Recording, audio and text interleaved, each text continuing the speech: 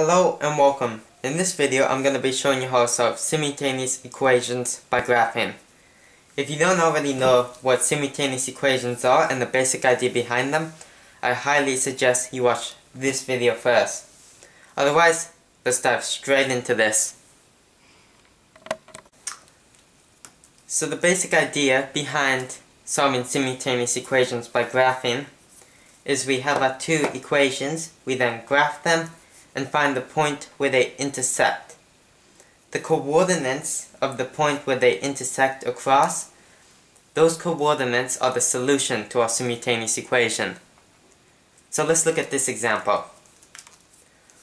Let's get these into slope-intercept form, so y out the front. So for this first one, subtract 4x from both sides to get 2y equals negative 4x plus 24, and divide everything by 2 to get y equals negative 2x plus 12.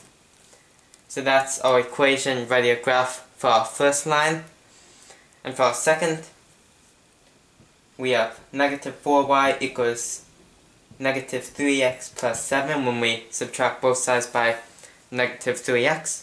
And then divide everything by negative 4 to give us y equals 3 over 4x minus 7 over 4.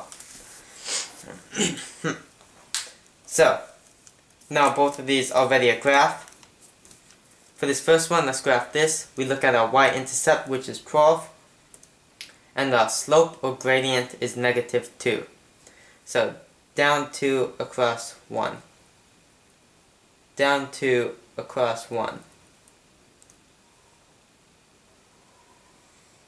So a line will look something like this. This is not accurate because, we're not using graph paper, but it'll be good. So, for our second one, we have y equals 3 over 4x minus 7 over 4. So, our y-intercept is 7 over 4, which is nearly negative 2, and our gradient is 3 over 4.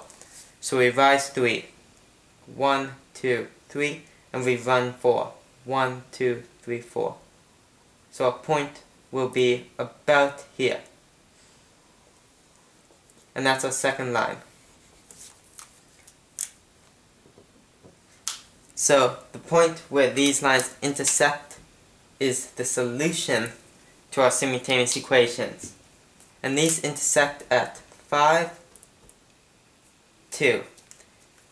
So, the solution to our simultaneous equation is x is 5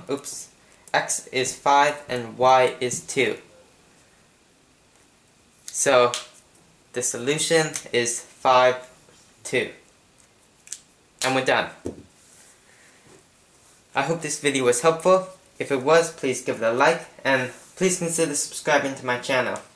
If you have any questions, just put them in the comments. And if you'd like to learn how to solve simultaneous equations using the two main methods, which are substitution and elimination, I have links right here and here. And I hope to see you next time.